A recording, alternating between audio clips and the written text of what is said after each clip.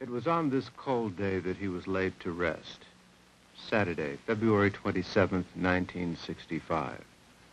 A man who in the 39 years of his life changed the hearts and minds of countless people. His was a stormy life, as was his death. At birth, he was named Malcolm Little. He rose to worldwide attention with the name Malcolm X. He died with the name Hajj Malik El Shabazz. Personal political philosophy is black nationalism.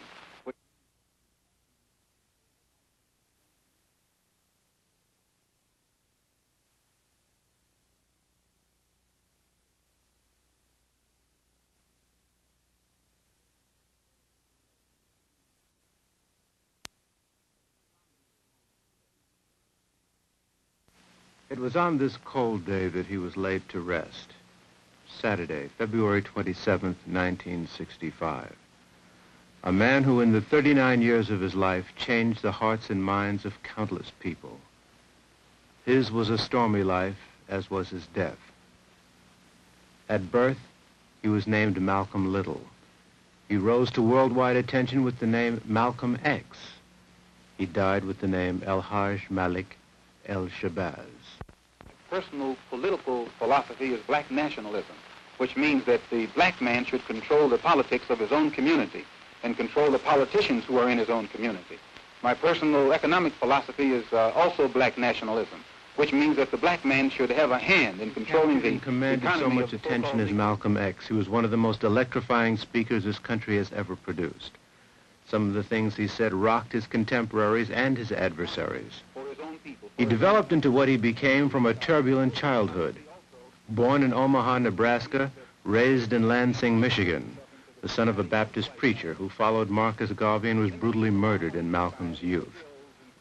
Malcolm's school ambitions were crushed by a white teacher who told him to be realistic about being a nigger and forget about being a lawyer and learn to do something with his hands instead. And so he floundered. He went to Roxbury, Massachusetts to live with his sister Ella. He flirted with crime. He got a job on the railroad, washing dishes, loading supplies, and selling sandwiches. Working on Pullman trains enabled him to travel to the big cities, Washington, Baltimore, Philadelphia, and New York. He became intoxicated with life in those big cities. Between rail trips, he bought himself zoot suits with the reed pleat and the stuffed cuff. He conked his hair. He settled in Harlem finally and began associating with a very fast crowd in that town. He started smoking reefers, selling drugs, selling women.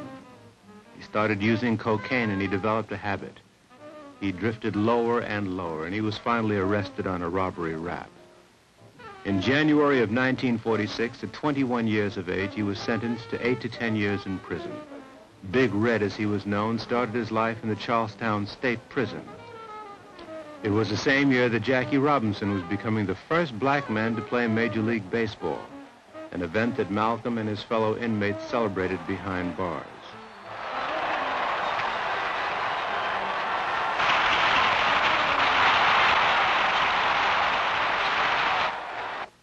Malcolm was cold and belligerent in prison. He was soon dubbed Satan. Few would mess with him. But through the visits and letters of one of his brothers, he began to change. He was exposed to the teachings of a little-known man in Detroit named Elijah Muhammad. Malcolm's brother told Malcolm that his predicament was a direct result of one source, the white man. The message was, avoid the white devil and become independent. Clean yourself up, pick yourself up. Don't smoke, don't drink, don't eat pork, don't fornicate, and especially be proud of yourself and your past. It prodded young Malcolm to do what he hadn't dreamt of doing for years, read. It was a painful process. He started with the dictionary, literally reading each page. Then grammar books. Then novels, textbooks, encyclopedias, history, philosophy, psychology, philology, geography, and on, into the night, every night, reading until the wee hours, past lights out. Reading in poor light damaged his eyes to the point that he had to wear glasses for the rest of his life. But he learned, and he grew. When he left prison in 1952, he was completely changed.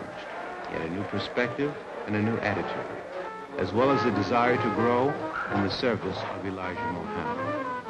He dropped his last name, identifying it as a slave name. He replaced it with X, and he joined the Nation of Islam. Within the next 2 years, a lot happened. The United States Supreme Court handed down its historic Brown decision of 1954. It ruled that separate but equal schooling was inherently unequal and must end with all deliberate speed.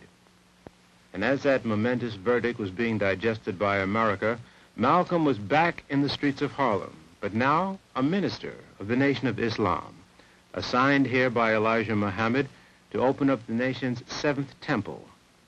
Malcolm fished for members at rallies that were being held by other organizations. It was a slow but very sure process. By now it was 1955, the year that the Civil Rights Movement ignited. It began in Montgomery, Alabama, with the Rosa Parks incident, and it spread throughout the nation. A young Baptist preacher at the forefront named the Reverend Dr. Martin Luther King, Jr. Picket demonstrations were occurring everywhere in the Southland and attracting heavy media coverage. Meanwhile, the Nation of Islam continued to grow. Malcolm was now Elijah Muhammad's national organizer and spokesman. He organized bazaars to attract new members and raise money. He turned out the first edition of the nation's newspaper, Muhammad Speaks, the sale of which brought in more money to develop the growing numbers of temples that were springing up with Malcolm's assistance. Malcolm read voraciously. He haunted bookstores like Louis Michau's National Memorial African Bookstore, located on 7th Avenue between 125th and 126th Streets. It helped him polish his astounding skills as a public speaker. It was his chief device to recruit members. It also helped him to deal with the news media that had begun to take notice. Abraham Lincoln tricked the so-called Negro into thinking that he was free, and when you read some of the books that were written by the so-called Negro historian J.E. Rogers, one of his books, God, the Africa's Gift to America, he points out plainly how Abraham Lincoln did nothing but trick the Negro, fool the Negro, and use the Negro, the same as every other politician who has been in the White House has been tricking and fooling and using the Negro as a political football ever since America has been America. The picket demonstrations in the South continued to escalate, and so did the development of the Nation of Islam, developing particularly in Harlem, where large crowds were now turning out to hear this fiery young man who had an extraordinary way with words and ideas. He sometimes spoke for hours, extemporaneously, but the attention of a standing crowd never faltered.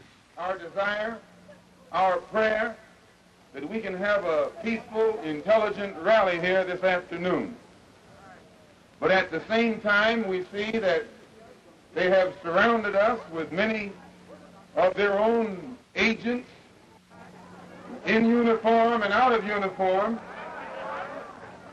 who have spent much time here in Harlem posing as peace officers and at the same time breaking up the peace of black people. So we hope that they will be peaceful and we will be peaceful. We are here to tell you to love the white man. You have come to the wrong place. And those of you who think that you perhaps came here to hear us tell you to turn the other cheek to the brutality of the white man, I say again, you came to the wrong place.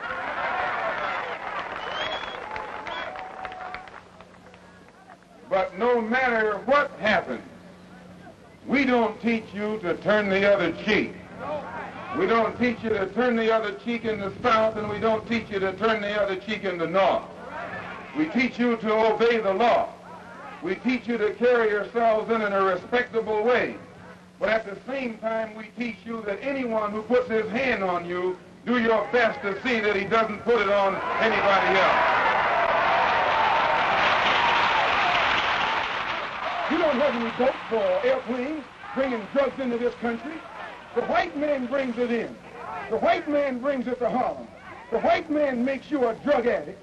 The white man then puts you in jail when he catches you using drugs. Who is it that controls the prostitution in Harlem? It's the white man. Who controls the large sale of whiskey and wine?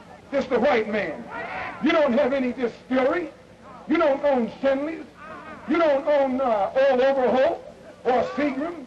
You don't put the seal on that bottle of whiskey. It's the white man. Who gives you the deck of cards and the dice that you use to gamble with? It's the white man. And after he sell them to you, he catch you with them and put you in jail for using them. We're trapped in a vicious cycle of poverty, of ignorance, of apathy, of disease, and of death. And they have these old Uncle Tom Negro leaders coming to Harlem telling you and me that times are getting better. Your times will never get better until you make them better. We love the same thing that goes on right here in Harlem. They will let a prostitute die as long as she come back to them later on. They encourage her to be a prostitute. They take bribes from her for being a prostitute. And they'll take it in cash or they'll take it in trade. Well, we're here to tell them it has to come to a stop. Anytime you find any white man taking advantage of your woman, disrespecting her, you're within your right to do the same thing to him that he's been doing to you.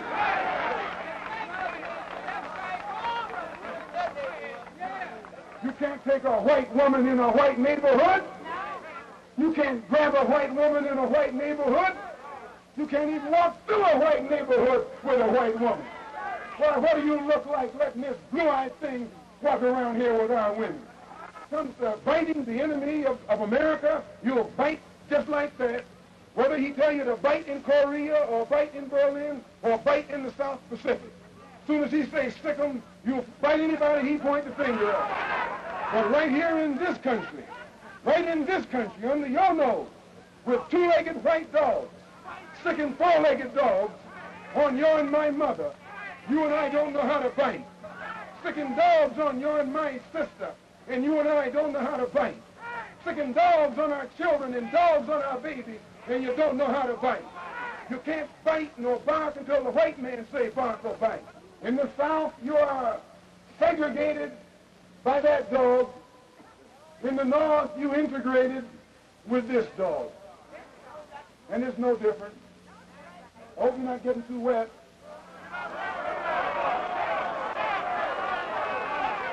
Well, the dog is their best friend. The dog is their closest relative. They got the same kind of hair, the same kind of skin, and the same kind of smell. Oh, yeah.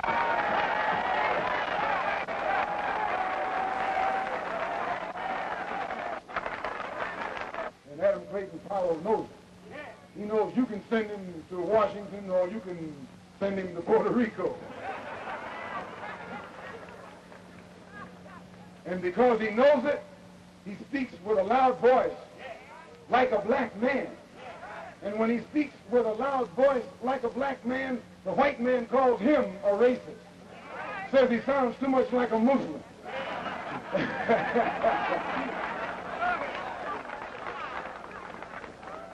Simply because he's trying to tell the white man where it's at. When the Honorable Elijah Muhammad finishes opening your and my eyes and making it possible for us to see this white man like he really is, he don't have to worry about us integrating with him. We don't want to be around that old pale thing.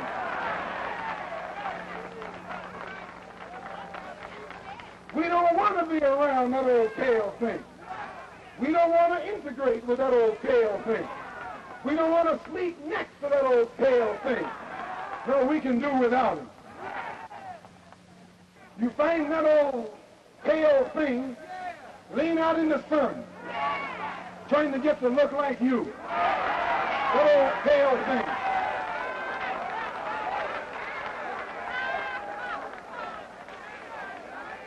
You find him using man tan, trying to look like you. That old pale thing. That old sickly looking thing. And today we see him like he is. There was a time when we used to drool in the mouth over white people. We thought they were pretty because we were blind. We were dumb. We couldn't see them as they are. But since the Honorable Elijah Muhammad has come and taught us the religion of Islam, which has cleaned us up and made us so we can see for ourselves, Now we can see that old pale thing to look exactly as he looked. Nothing but an old pale thing. The news media found Malcolm both frightening and irresistible. He was hit with a constant stream of questions from every quarter on most any subject involving race. He was pitted in several broadcast debates with black leaders and white. Some white reporters, however, learned from listening to Malcolm. This was one of the things that always shook me about Malcolm, is how fundamentally American he was in his outlook and his aspirations, despite his basic quarrel with American society. Because after all, what was his quarrel with American society? His quarrel with American society was the fact that the black man had been excluded from his rightful place.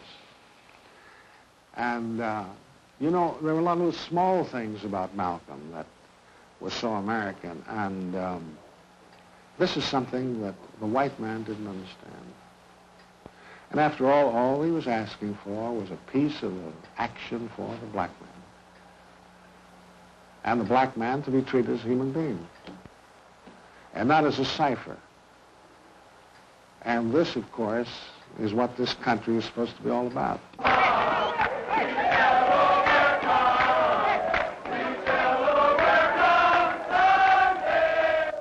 Malcolm's fury was directed at the same enemy that Dr. King's movement in the South was attacking, white racism.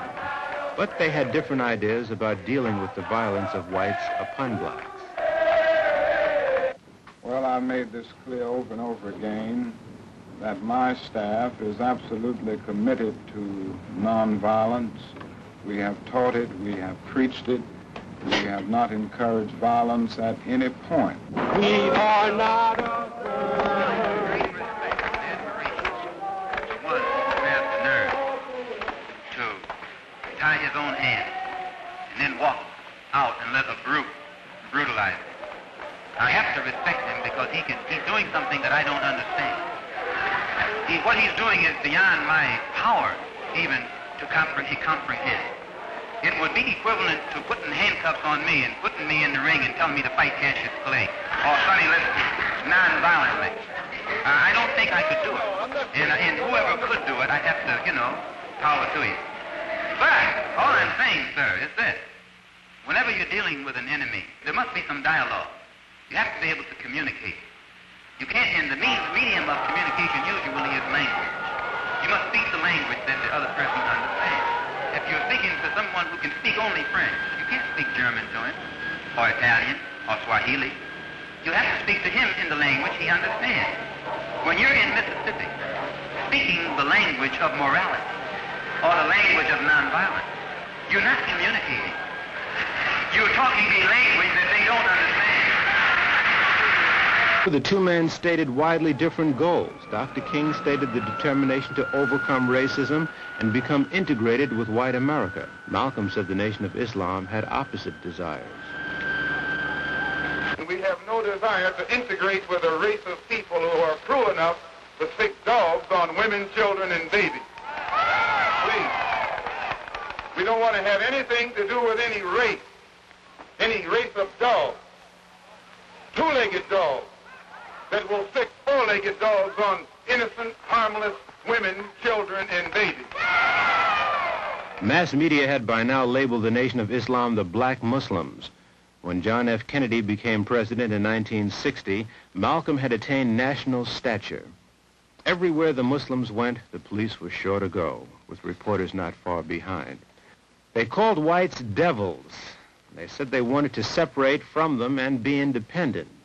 The Muslims openly admitted that many of their number were rehabilitated criminals and drug addicts. All of this made them most intimidating. And yet they were peaceful and law-abiding, taking special pains to be courteous to police. But several police agencies were watching the Muslims closely. The U.S. Justice Department also had them under surveillance. Attorney General Robert F. Kennedy admitted it. Well, I would say generally throughout the country, because of the pronouncements of some of their leaders, it's a matter that we are watching for any violation of the law, of the federal law. It's a matter that is being watched at the present time in the Department of Justice. In January of 1963, a few Muslims were arrested while selling newspapers and charged with brutality against police.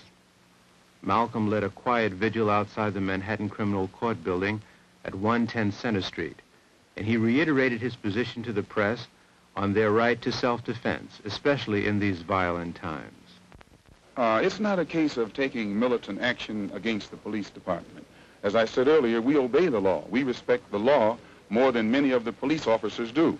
Mr. Muhammad has reformed more lawbreakers. He has rehabilitated more Negroes with criminal tendencies than the police department itself has.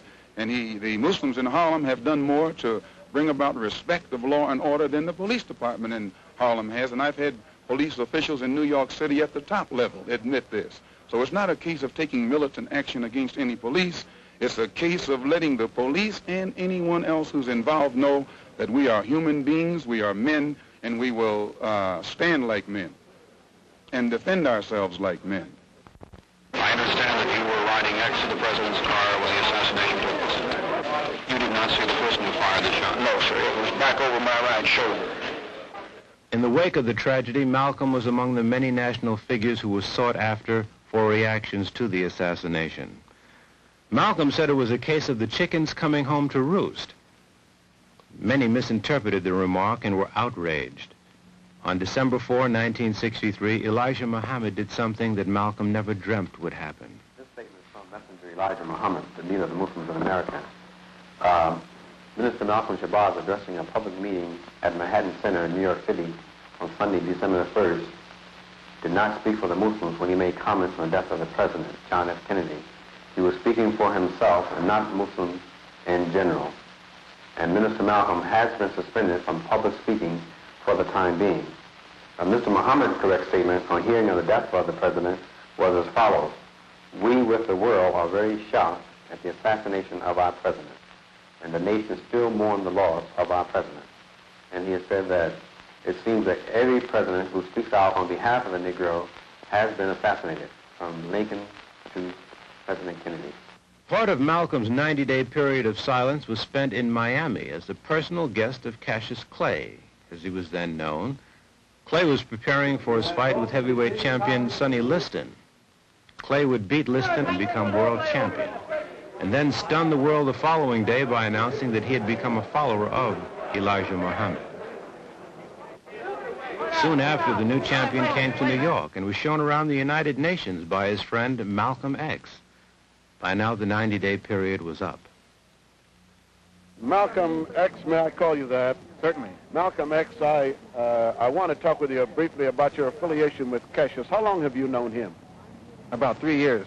And have you been advising him as far as his religious affiliations are concerned? Well, no, I don't give advice to anyone. He's my brother and my friend. I express what I know and understand around him, but he has a mind of his own and understanding of his own. Did he feel that, he tells me that he felt that his affiliation with the Muslim religion had a great deal to do with his winning? Yes, as a follower of the Honorable Elijah Muhammad in the religion of Islam, it definitely had everything to do with his victory. It gave him the confidence that was necessary to be the winner. Malcolm X, you were involved in a controversy some months ago with your leader. Is that over? Well, I've been silent for the past 90 days because of some statements I made concerning the President of the United States, which were distorted. They were distorted? And yes. What did you say, Malcolm? Well, I said the same thing that everybody says, that his assassination was the result of the climate of hate. But only I said the chickens came home to roost, which means the same thing. Climate of hate means that this is the result of something. And when I said chickens coming home to roost, I said the same thing. But you did not say that you were glad the president was killed. No, that's what the press said. What would I look like saying that I'm glad the president was killed? Malcolm, this is your first public statement in that 90-day period, is it not? First time I opened up my mouth in 90 days. That's why I'm talking so fast and so hearty. You feel, however, that we're making progress in this country and worldwide? No. I will never say that progress is being made. If you stick a knife in my back 9 inches and pull it out 6 inches, there's no progress. You pull it all the way out, that's not progress. The progress is healing the wound that the blow made. and they haven't even begun to pull a knife out, much less try and heal the wound. They won't even admit the knife is there. Do you have any prediction you'd like to make? No. When we'll solve this? Cassius makes all the predictions. But there was no word from Chicago, Malcolm said. Everything I and know, as the days I was wore taught on, by the Honorable Malcolm came to a momentous decision. During the 90 days that I've been silent, I have come to the conclusion that I can best help spread the solution and the diagnosis that the Honorable Elijah Muhammad gives of the so-called Negro problem in this country by continuing to remain out of the Nation of Islam and working on my own without restriction in the way that I think I best know how. Soon after Malcolm went to Africa, he saw the validity of the teachings of the late Marcus Garvey. Marcus Garvey taught the value in relating to one's land of origin. We didn't want anybody to tell us anything about Africa, much less call us an African. And in hating Africa and hating the African, we ended up even hating ourselves without even realizing it. Because you can't hate the roots of a tree and not hate the tree. You can't hate your origin and not end up hating yourself. You can't hate Africa and not hate yourself. And you show me one of these people over here who have been thoroughly brainwashed, who has a negative attitude toward Africa, and I'll show you one that has a negative attitude toward himself. Malcolm also made his Hajj, the trip to the holy city of Mecca. There he received an Islamic name, Hajj Malik El Shabazz. He was also shocked to see Muslims who were white, but not racists.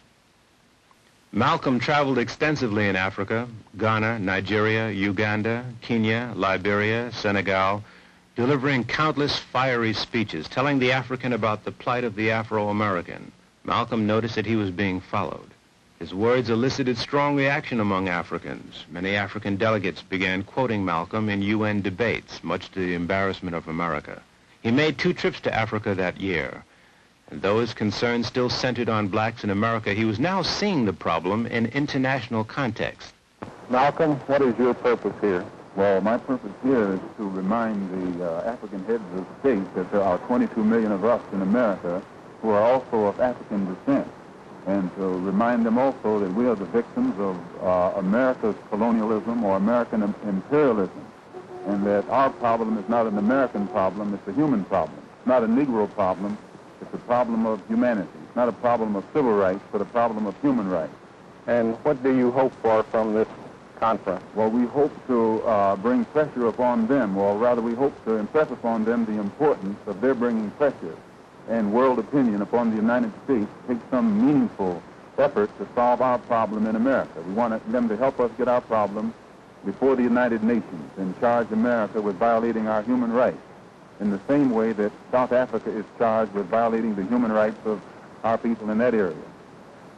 And what sort of reaction have you been getting from the African leaders? Well, I've gotten a good reaction, a very sympathetic reaction, and an understanding reaction. Many of them have been misinformed by the American government into thinking that black people in America don't identify with Africa, and therefore they've restrained themselves from voicing their interest in our problem. But I've impressed upon them that our problem is their problem, as well as their problems are our problem. When he returned, he found that the news that he had a new perspective had beaten him back home, and the press was waiting for him to explain. When I was on the pilgrimage, I had close contact with Muslims whose skin would in America be classified as white, and with Muslims who themselves would be classified as white in America. But these particular Muslims didn't call themselves white. They looked upon themselves as human beings, as part of the human family, and therefore they looked upon all other segments of the human family as part of that same family. Now, they had a different look or a different air or a different attitude than that which is reflected in the attitude of the man in America who calls himself white. So I said that if Islam had done that for them, perhaps if the white man in America would study Islam, perhaps they could do the same thing for him. But Malcolm's split with the Nation of Islam was causing more and more problems. On June 15, 1964, he went to Queen's Court to fight an attempt by the Muslims to evict him from the house he and his wife and family had lived in for several years. When he left the hearing, he was heavily guarded by his own followers and plainclothes police. Frankly, it has been a well-known fact though only in the form of rumor, that there has been a great deal of apprehension at my being out of the black Muslim movement on the part of the black Muslims themselves. And I had stated in a newspaper article about an effort to take my life back in January, and at that time the Muslims denied it. In fact, they tried to make it appear to my brother that I was insane. But on a program in Chicago called Hotline, that's moderated by Wesley South, John Ali, the national secretary, admitted, I think it was Wednesday or Thursday, one of these days last week, that they absolutely were going to kill me. Why are they threatening your life? Well, primarily because they're afraid that I will tell the real reason that I'm out of the black Muslim movement, which I never told. I kept to myself. But the real reason is that Elijah Muhammad, the head of the movement, is the father of 8 children by 6 different teenage girls, 6 different teenage girls who were his private personal secretaries. 4 of them had 1 child apiece by him. 2 of them had 2 children, and one of those 2 is pregnant right now in Los Angeles, where they're his 3rd child. And the one who first made me aware of this was Wallace Muhammad, Mr. Muhammad's son. And it was their fear that if I remained in the black Muslim movement, and this came into the knowledge of his followers, that they would leave him and follow me. So a plan immediately was set in motion to take me down, put me out, and the statement that I allegedly made, or not that I allegedly made, I did make it, the statement that I made about Kennedy was used as a pretext to take me down. But in reality, it was because I had come to New York and told Joseph, the captain in New York, and the secretary and the minister in Boston about these children that Mr. Muhammad had. And it was that right there was the real reason for my being out of the movement.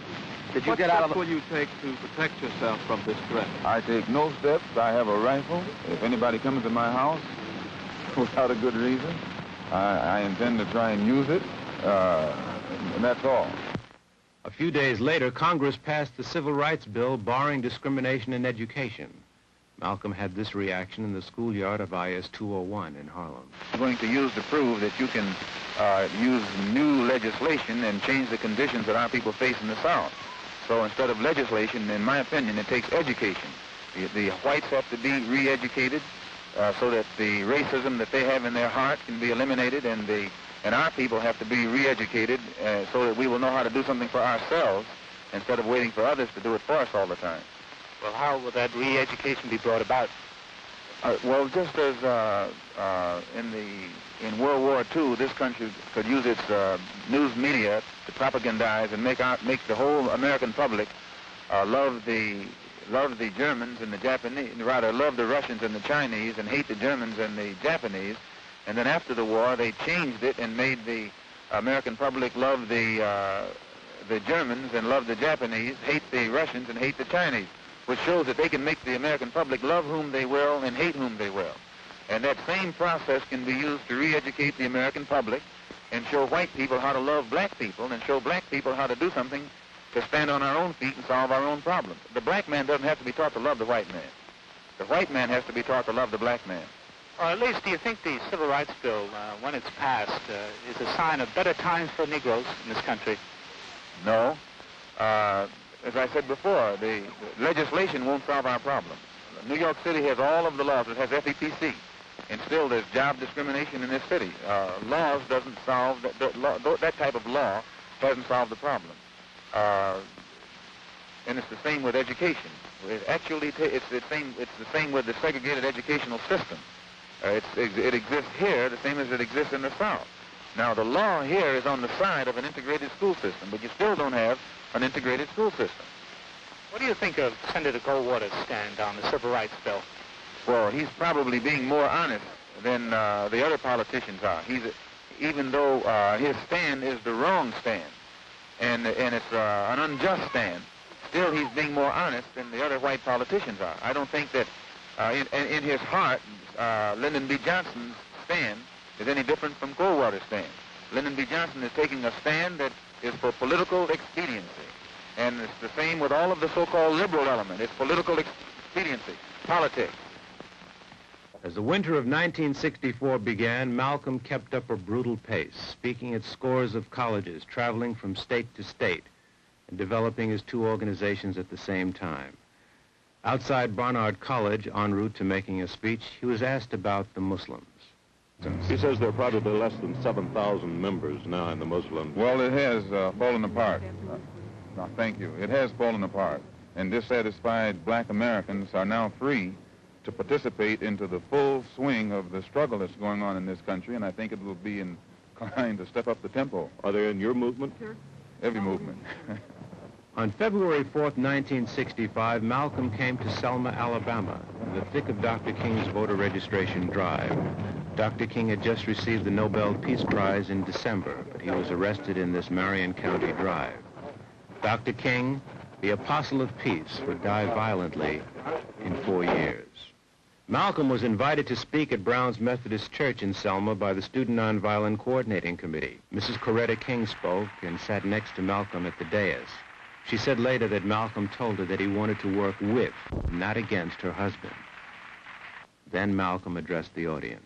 You have to read the history of slavery to understand this. There were two kinds of Negroes. There was that old house Negro and the field Negro. Hold the light higher. And the house Negro always looked out for his master. When the field Negroes got too much out of line, he held them back in check. He put them back on the plantation. Like people like me talking to the slaves. They didn't kill him. They sent some old house Negro along behind him to undo what he said. Because he lived better than the field Negro. He ate better, he dressed better, and he lived in a better house. He lived right up next to his master in the attic or the basement. He ate the same food his master ate and wore his same clothes. And he could talk just like his master. Good diction. And he loved his master more than his master loved himself. That's why he didn't want his master hurt. If the master got sick, he'd say, "What's the matter, boss? We sick?"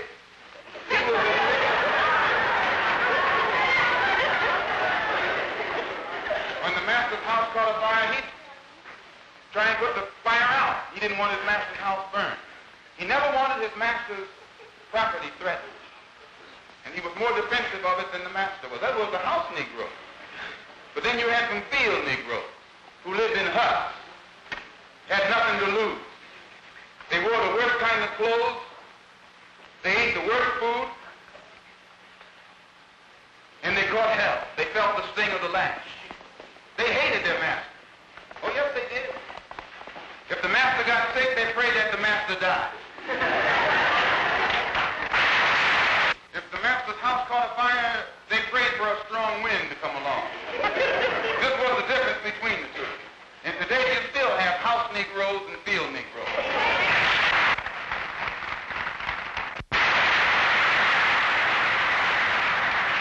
I'm a field Negro. If I can't live in the house as a human being, I'm praying for a wind to come along. If the master won't treat me right and he's sick, I'll tell the doctor to go in the other direction. But if all of us are going to live as human beings, as brothers, then I'm for a society of human beings that can practice brotherhood. To investigate criminal organizations such as the Klan, then you and I are within our rights to wire Secretary General Usam of the United Nations and charge the federal government in this country behind Lyndon B. Johnson with being derelict in its duty to protect the human rights of 22 million black people in this country. And in their failure to protect our human rights, they are violating the United Nations Charter, and they are not qualified to continue to sit in that international body and talk about what human rights should be done in other countries on this earth. But before I sit down, I want to thank you for listening to me. I hope I haven't put anybody on the spot. I'm not intending to try and stir you up and make you do something that you wouldn't have done anyway.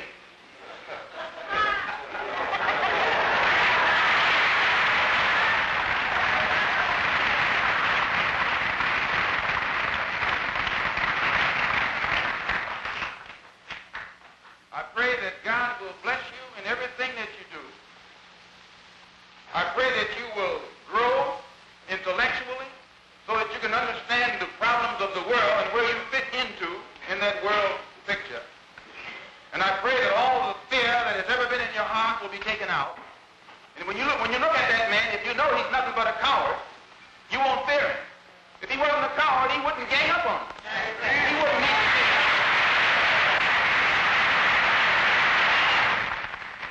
East Elmhurst house was bombed 10 days later on February 14th. He and his family were asleep when the bomb struck at 2:15 a.m. Miraculously, they all got out of the house unharmed. No one was ever caught for the deed. Malcolm had 8 days to live. He raised his hand in a Muslim greeting, Salam Alaikum. At that point, I heard a rumbling behind me, and I'm sure everyone else did too, and I turned around in my seat to see what it was. And then we saw, I saw two guys standing up, and the next thing, my next impression, it all happened very rapidly, as you can understand, is of the gunshots. And I saw Malcolm had his hand up. He said, stay cool, stay calm, or something like that. And just then the gunfire went off, and his hand was up. I remember this. I turned around quickly, and the next thing I saw was Malcolm falling back in a dead faint. Right after that, of course, like everybody else, you know, chairs were being knocked over. There were screams. Everybody was in a mad confusion. I dove for the floor and scrambled behind a rampart on the side. My first impression was, of course, as a reporter, you know, to get to a telephone and file my story. And I started crawling towards the back of the auditorium, and I incidentally saw a guy running out, evidently one of the perpetrators running out, and he was shooting like a cowboy all over the place. And of course, the shots were going off wildly. And after that, there was pandemonium in the place. Well, we have two suspects in custody now. Where were they arrested? Who fired the shot? I wouldn't know that at this time. Where were they arrested, sir? One of these men was arrested on the street by one of our patrolmen close by. There were no police at this meeting, were there, Inspector? There were no uniformed policemen assigned inside this ballroom. What about the skirmish that apparently took place before? What has that got to do with the apparent killing? It might have been a diversionary tactic. The next day, Betty Shabazz claimed her husband's body at the New York Medical Examiner's office. She was escorted by Percy Sutton, their family lawyer. What about the organization? What about the organization, Sister Betty? Do you feel that Malcolm had set it up well enough for it to carry on? Will they have a counselor? Who will take his place? Do you have any idea now? Well, at present, I'd rather not make any comments about the organization or Muslim Mosque Incorporated. I know it's a little personal, but you have the children to consider now. Yes. What can you see for it now? Any plans at this time? Now, may I just interrupt you to say that, yes, she has children now. She has 4. Yes. The interesting thing is that she is now in the first month of a new pregnancy as well. And I think you ought to know also that, striking back to the question of the bombing of his house, he not only was without insurance, was without any money at all. And they tried to say that he was getting money from China and places of that sort, which was ridiculous. What are your plans, then, for the future? It's rather ironic that you had planned to meet with him this coming Friday. As a matter of fact, Mr. Sutton? Malcolm was to make a will this Friday. Yes. Thank you very much, Mrs. Shabazz. Thank you. In Chicago, police kept Elijah Muhammad under heavy guard. We had not, as I said, never resorted to no such thing as violence. Way I see it, Malcolm is the victim of his own preaching. He preached violence, and so he became the victim of it. Would you say flatly that no black Muslims were involved in the shooting of Malcolm X? I wasn't there, but I don't believe that any of my followers was there. Had nothing to do with it at all. Because we don't even know this person. Who do you think might have done it then? Who would have had reason? I don't know. I have no knowledge of it. Are you in fear of your own life? No, sir. At 2 o'clock that Monday night, a fire ripped through the Harlem Mosque number 7 at 116th Street and Lenox Avenue. The mosque was under police guard, but no one was seen. No one was captured for committing the act. Well, about 2:15 a.m., a terrific muffled explosion occurred, at which time the glass was blown out onto the street, and the fire started on the 4th floor of 102 West 16th Street. The executive director of the National Association for the Advancement of Colored People, Roy Wilkins, visited the White House that following day and discussed the murder of Malcolm X with President Johnson. Did you talk to the president about the feud between the black Muslims and the black nationalists? No, we didn't discuss that, although there was a passing reference to who might have killed Malcolm X, but it was very passing and very brief. Could you give us your feeling on that feud, sir? Well, I don't know about it. All I can say is that it appears to be, from what the New York City police have uncovered thus far, it appears to be a feud within the Muslim movement. Now, it might not be, and it's too early yet for me to make a statement, since I'm not a captain of detectives or anything of that sort. Or else do you think it might be? Well, it's been suggested that there might be some international intrigue here because of Malcolm's travels to the Far East, his contacts with Nasser, his contacts in Africa. I don't know. I didn't know about Malcolm X's travels. I don't know what he said to the people. I don't know what alliances he might have had. So I don't feel competent to say that there was an international flavor to this thing. To me, it appears to be a quarrel within the Muslim group. James Farmer, head of the Congress of Racial Equality, had this comment about the murder. Mr. Farmer, what makes you say that Malcolm X's murder was an international conspiracy? Well, I think that it had international implications. I understand that Malcolm X made an attempt last week to contact the State Department about a plot against his life. I cannot imagine his seeking to contact the State Department unless he thought that the plot had international implications. Do you feel that the black Muslims were in any way responsible for his death? I have no belief that the black Muslims were responsible in any way for Malcolm X's death. Do you have any theory of why he was murdered or how? No, I am urging, however, that the federal government launch an investigation into all the circumstances surrounding his murder. I think that the answers to the many questions raised should come out of that inquiry. Harlem was shaken by Malcolm's death. Several stores were closed in tribute. Police were on patrol everywhere, expecting violence. Everyone was asking the same question in the community: who killed Malcolm? The question is still hanging. On February 26th, a Friday, Norman 3X Butler was arrested and charged with Malcolm's murder.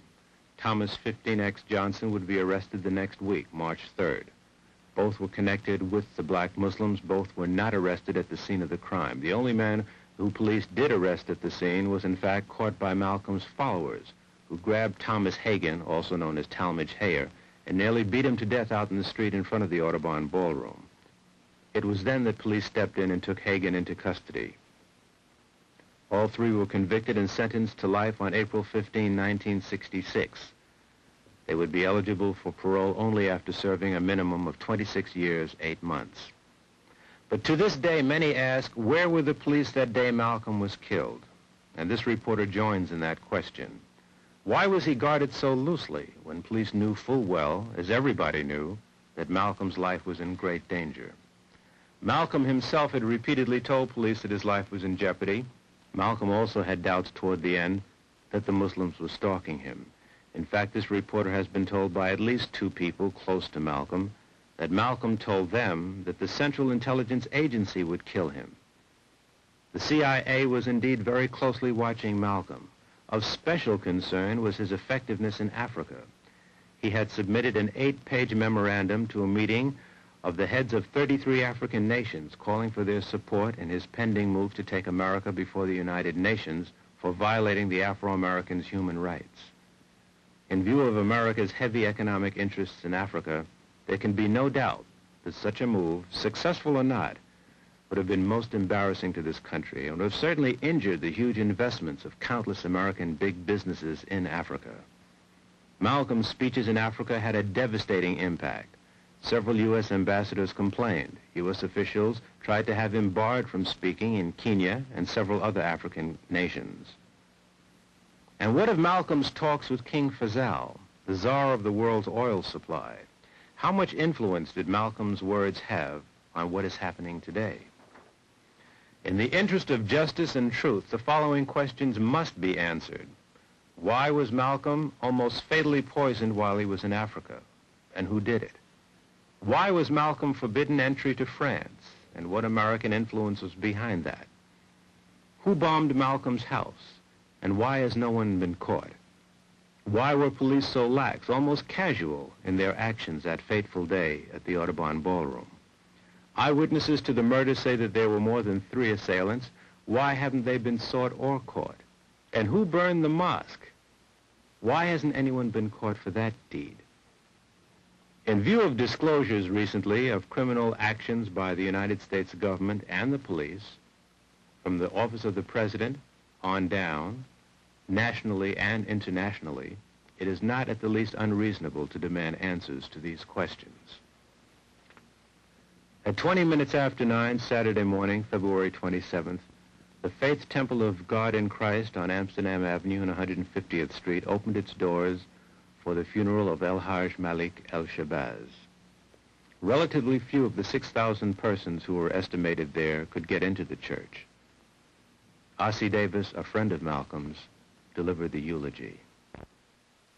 Here, at this final hour, in this quiet place, Harlem has come to bid farewell to one of its brightest hopes, extinguished now and gone from us forever.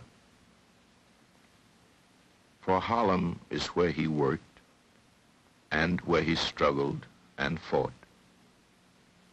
There are those who will consider it their duty as friends of the Negro people to tell us to revile him, to flee even from the presence of his memory, to save ourselves by writing him out of the history of our turbulent times. Many will ask what Harlem finds to honor in this stormy, controversial, and bold young captain, and we will smile. Many will say, turn away, away from this man, for he is not a man, but a demon, a monster, a subverter, and an enemy of the black man. And we will smile. They will say that he is of hate, a fanatic, a racist, who can only bring evil to the cause for which you struggle.